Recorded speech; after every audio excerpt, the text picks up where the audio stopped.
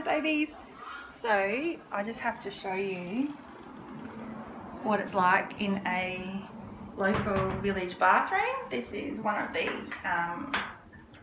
nicer bathrooms that I've come across, but it's really cool. So this is what the bathroom looks like. This is what a normal upmarket Thai bathroom would look like. So we have a western toilet over here, but instead of having any toilet paper, because the drains can't handle toilet paper over here, we have the bum washer. So you do your business and then you use your bum squirter, and then when you need to flush the toilet, you just go over here and you grab a bucket of water and you just chuck it in and you give the whole lot of rinse. Always gets pretty wet in here, that's alright.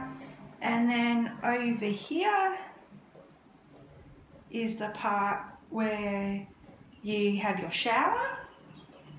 So here's all the like soaps and shampoos and stuff, and what you do is you have what we call a mug bath. So you just bend down and you just reach in and you grab your water and then you just pour it over you and you just have your shower that way.